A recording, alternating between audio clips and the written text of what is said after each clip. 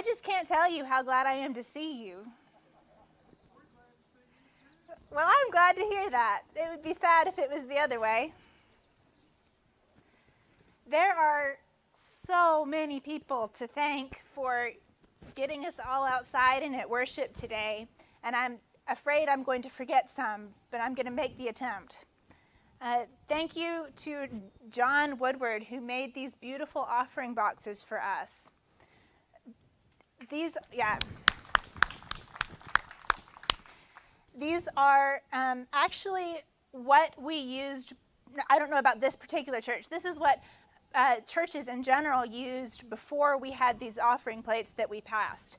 So for centuries, these would be at the entrance of every church, and you just dropped in your offering that way. And eventually we got to where we passed plates in the service. We're not passing anything right now. So in an attempt to keep everybody distant and safe, at some point when you come or when you leave, if you have an offering you want to share, just drop it in those boxes, one of those boxes. And that's how we're going to do that. Mo is responsible for these beautiful flowers. And I believe the cooks donated some of the flowers. So thank you to Mo. Thank you to the whole session, and especially the worship committee, who spent a lot of time thinking about how we were going to do this in a safe way. Thank you to our musicians, Frank and Lisa, who have been just champions doing this outside. Frank with guitar and Lisa will sing. And we're using the PA system that Coy Slate gave us. And Jim and Frank put it together so we could use it this morning. So thanks to the Slate family. Does anybody know somebody I've forgotten? I do.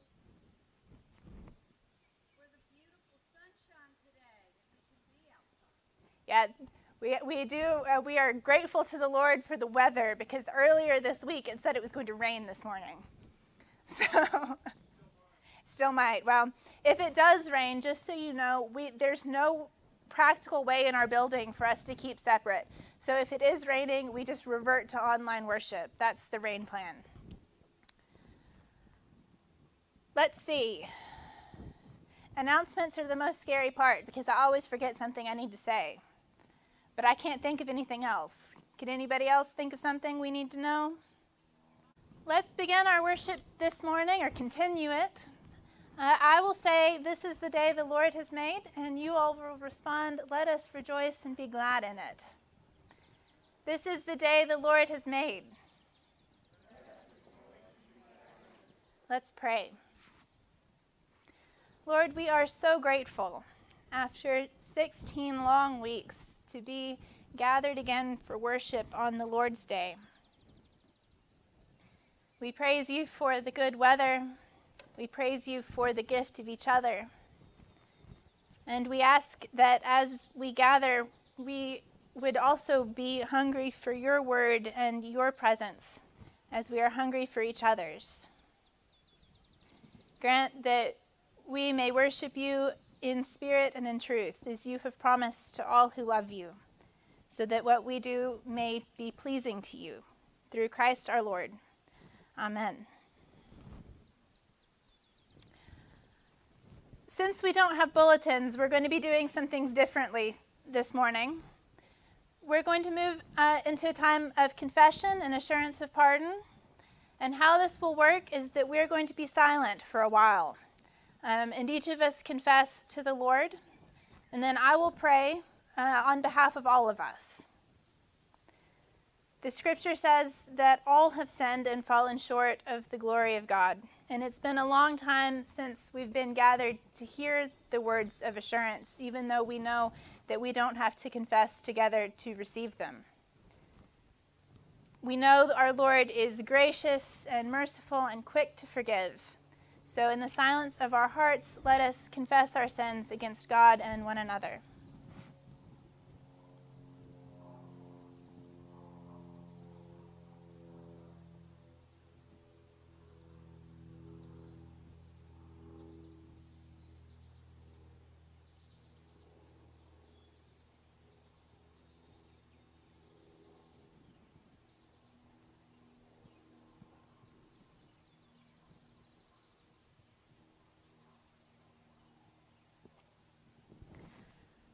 Almighty and merciful God,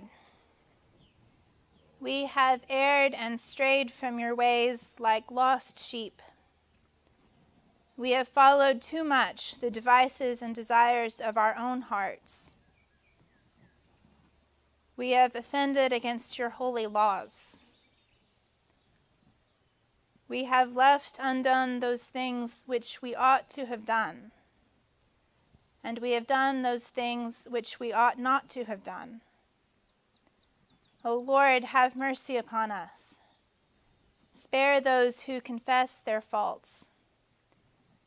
Restore those who are penitent, according to your promises declared to the world in Jesus Christ our Lord.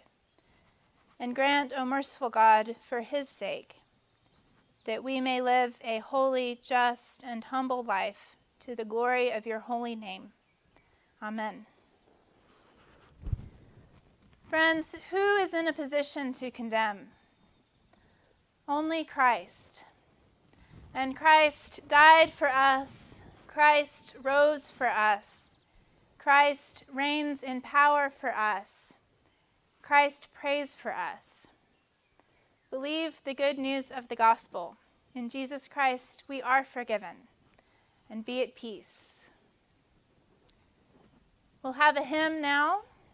We ask that you don't sing the hymn, but please attend to the words in your mind as if you were singing. You're welcome to hum from behind your mask. Whatever, you can clap if you want, whatever makes you feel most involved with it.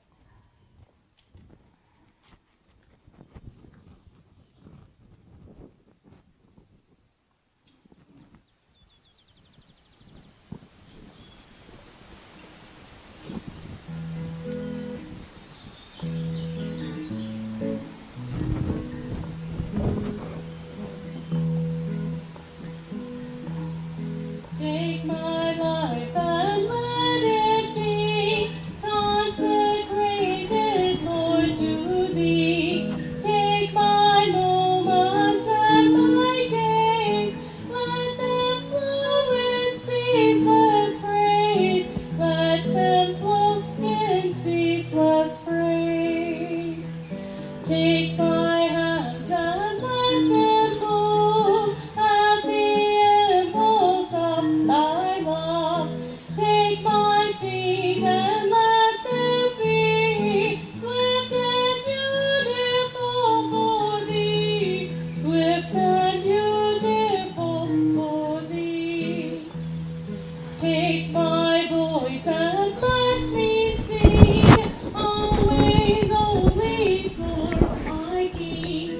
Take my lips and let them be filled with messages from thee, filled with messages from thee. Take my silver and my gold, not a mite would I withhold. Take my intellect and use every power as thou shalt choose, every power as thou shalt choose.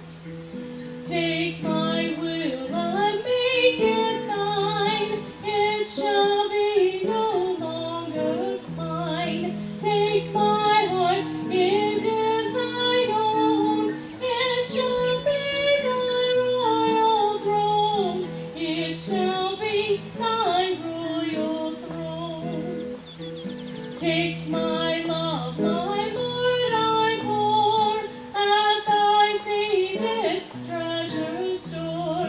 Take myself, and I will be ever only all for thee, ever only all for thee, ever only all for thee, ever only all for thee.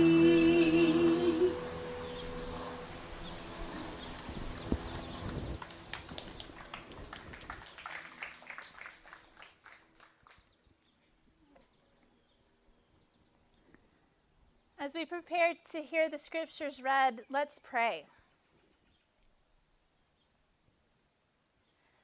Loving God, you've made us so that we cannot live by bread alone, but by every word that proceeds from your mouth. Give us this morning a hunger for those words and satisfy us with that food. Through Christ our Lord. Amen.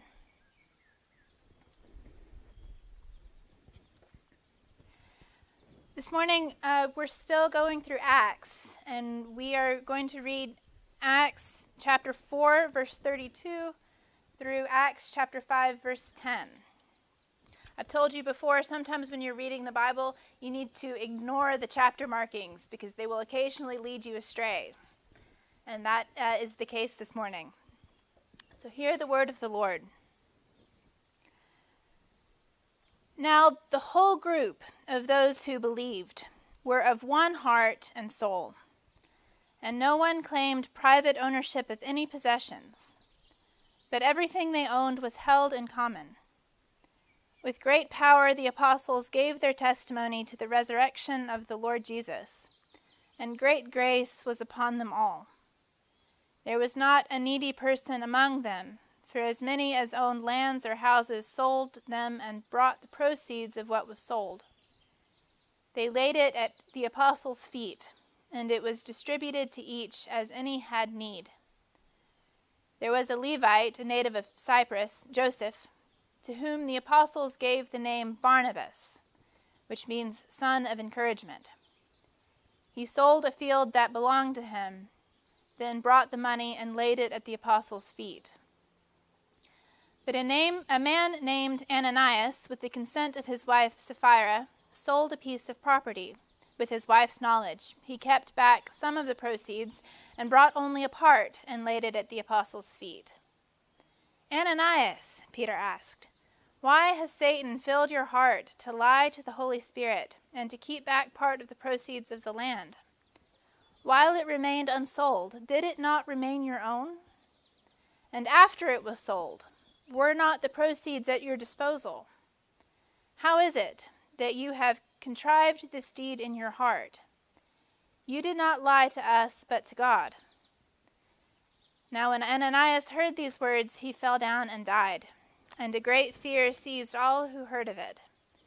The young men came and wrapped up his body, and then carried him out and buried him.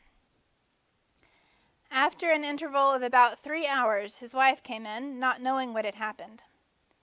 Peter said to her, tell me whether you and your husband sold the land for such and such a price. And she said, yes, that was the price. Then Peter said to her, how is it that you have agreed together to put the Spirit of the Lord to the test? Look, the feet of those who have buried your husband are at the door, and they will carry you out. Immediately she fell down at his feet and died.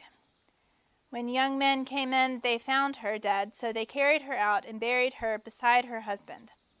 And great fear seized the whole church and all who heard of these things. The grass withers and the flower fades, but the word of our Lord endures forever.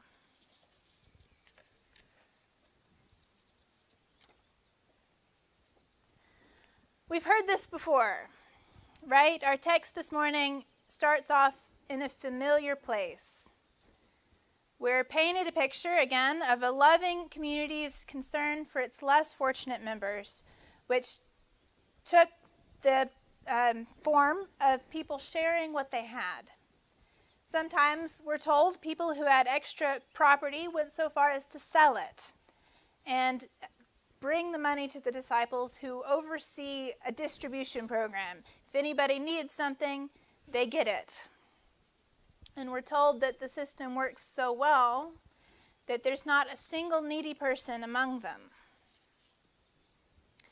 One of the generous people who were selling their stuff and giving the money to the apostles to distribute was named Joseph, which, like it is today, maybe more so than it is today, is a really common name. When I was in school, I bet it was the same when you're in school. There's like 6 Johns in a class, or 6 Davids. And the first week of school involved everybody figuring out variations so people knew what you were talking about. So someone was John. I bet this was the experience of some of you all. Someone was John, and someone was Johnny, and someone was like John David or something, John Andrew, with the middle name. That's the situation here. There's too many Josephs running around. So the apostles give him a nickname, Barnabas, son of encouragement. Bar just means son of, and then whatever comes next, right? Son of encouragement. That gives us a glimpse into his character. He sells a field, brings the money, lays it at the apostles' feet. It's an impressive gift. And Ananias and Sapphira, they decide they want to be impressive too. So they take their property and sell it, but they don't bring all the money to the apostles, only some of it. To be fair to them, at first, they don't claim that is all of the money, but that's what they want people to think. They lie by omission. And then by explicitly what they say, and they both fall down and are carried out and buried. So, welcome back to church, I guess. What a text. You'll note that the donation boxes are over here. I'm kidding.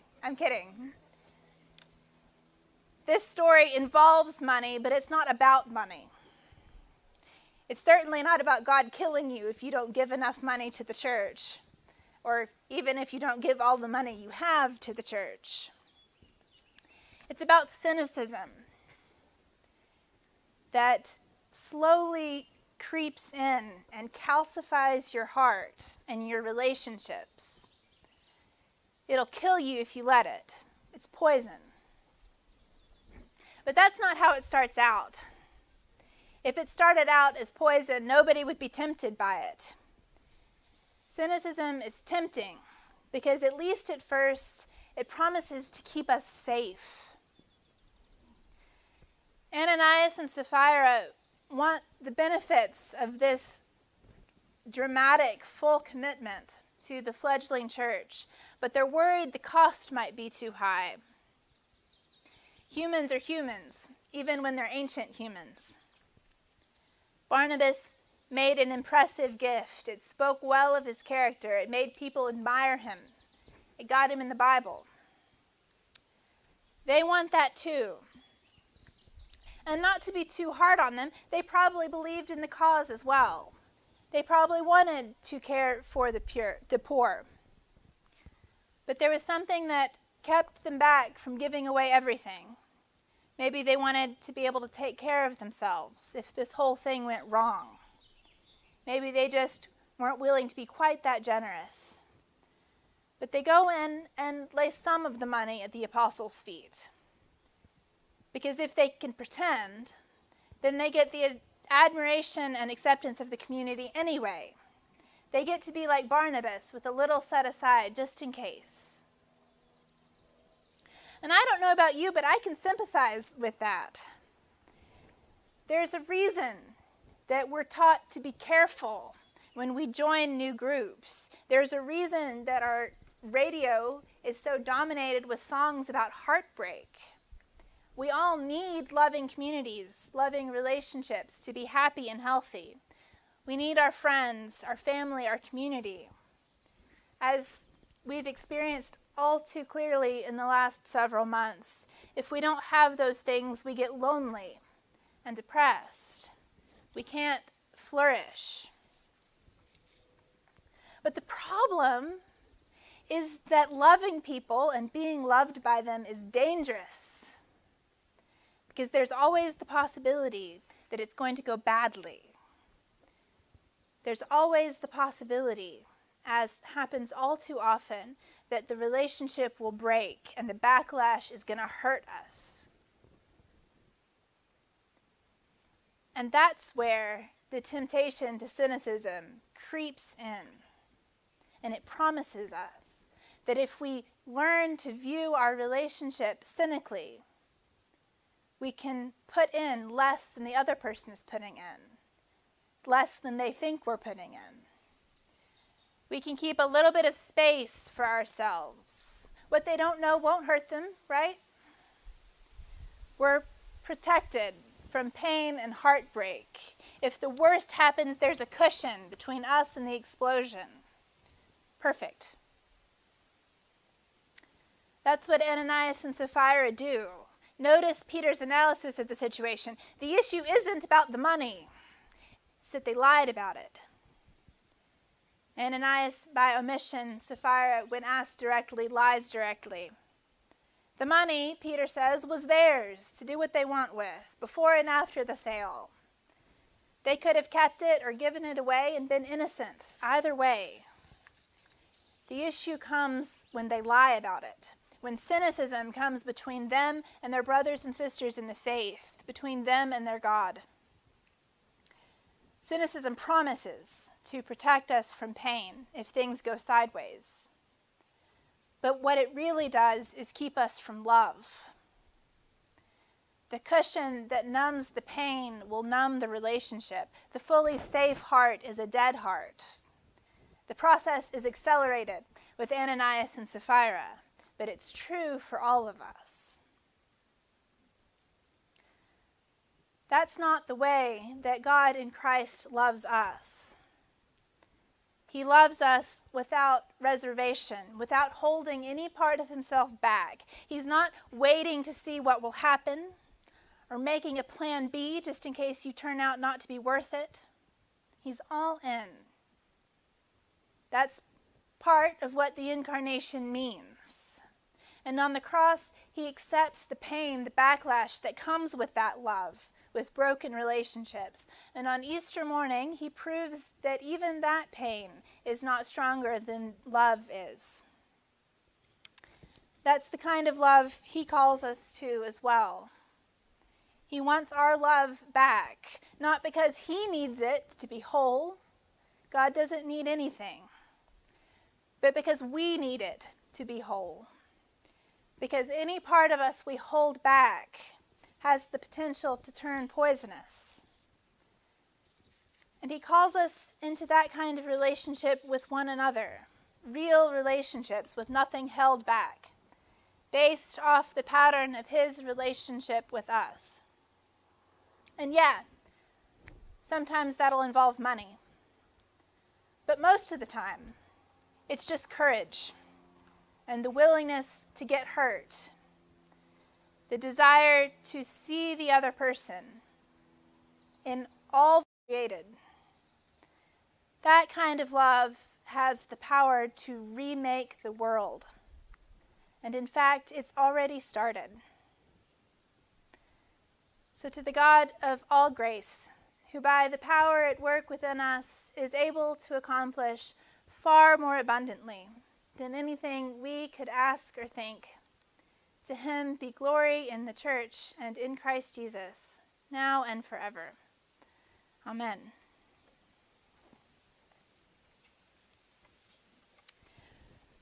If you know it, please join me in reciting the Apostles' Creed.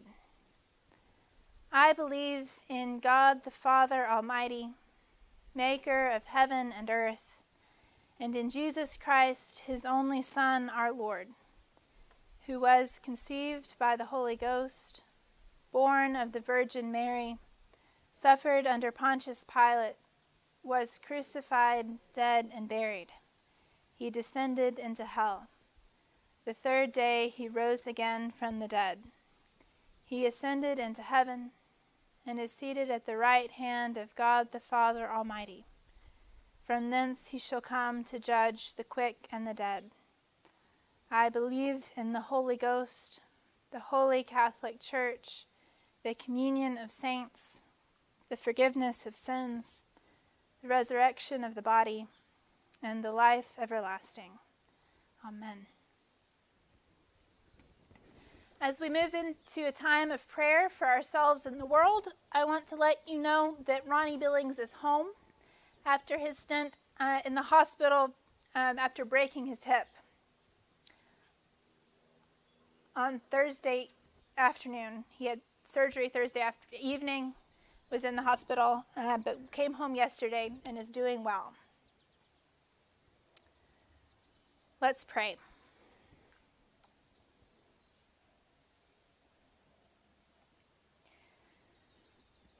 O Lord, who made the whole world and delights in it, every blade of grass, every human soul, we give you thanks with all our hearts that you have permitted us to gather this morning together.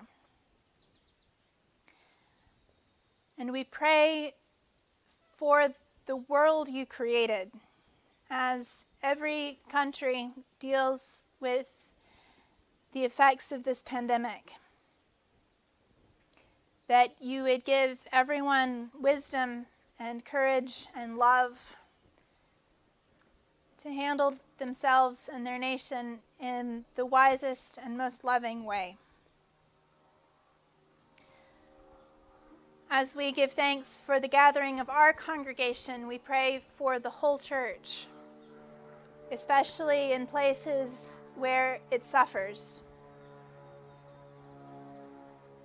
where it is persecuted. We ask that you give courage and favor in the eyes of their government, and that, as it has always been, the blood of the martyrs would be the seed of the church. And Lord, I don't know how many churches are feeling complacent right now, but whatever shreds of complacency cling to us, we ask that you would free us from it, that you would give us imagination and creativity and courage to find new ways of being church in a new and different world, that we would not be so caught up in what we have been that we lose sight of who we are and who we will be. And I pray for our country, for the United States, for all of our leaders, from our local leaders to our national leaders, for our judges, for our courts, for our universities, for all the institutions that make us who we are, that all those who lead and enforce and form our laws and our culture would be guided by your wisdom. And we pray especially this morning for the sick, for the lonely, for the dying, for the grieving.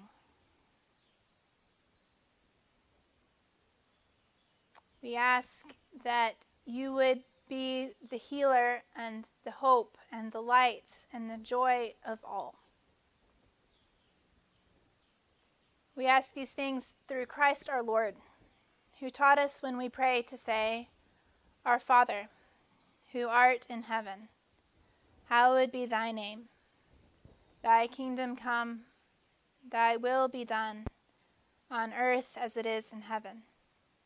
And give us this day our daily bread, and forgive us our debts, as we forgive our debtors. And lead us not into temptation, but deliver us from evil. For thine is the kingdom, and the power, and the glory forever. Amen. We invite our musicians back up for our closing hymn.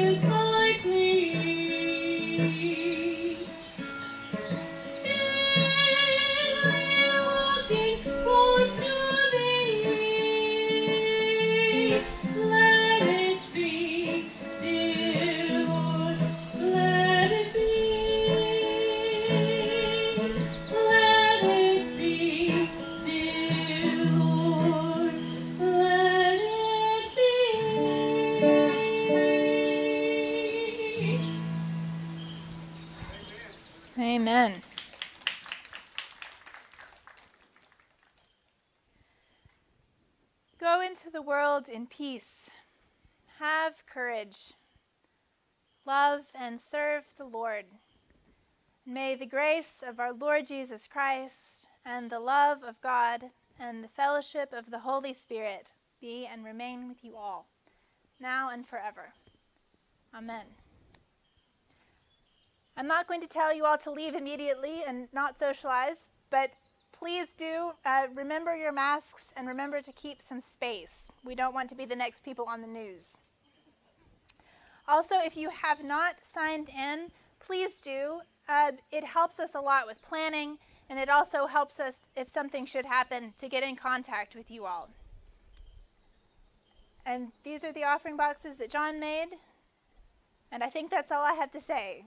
Go in peace.